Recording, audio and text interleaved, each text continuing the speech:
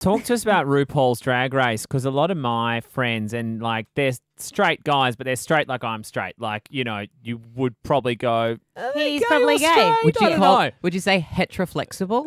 Oh, that's a great awesome. word. They to be the face of heteroflexible. My mates love this show. It's a great show. You've watched it as well? Yeah, like people froth on this show. What is it like being in it? From watching the show, I thought it was in like RuPaul's basement. I'd never thought about it. I thought this is like RuPaul's house and they filmed the show in his basement because it's like brick walls. You walk down a set of stairs.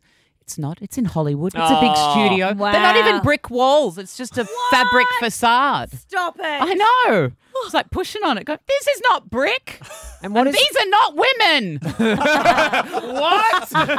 hang on. But and then what's it Wild. like in like the makeup room and the wardrobe? Is it just chaos? Because obviously everyone wants like the full makeup, like, you know, some of the assume costumes perfection. and the Yeah, makeup. and Incredible. not introverts either. Like, we're No. not talking about a room full of people that are just quiet and, you know, head in a book kind of No, vibe. it's like a pack of lions trying to eat a wildebeest.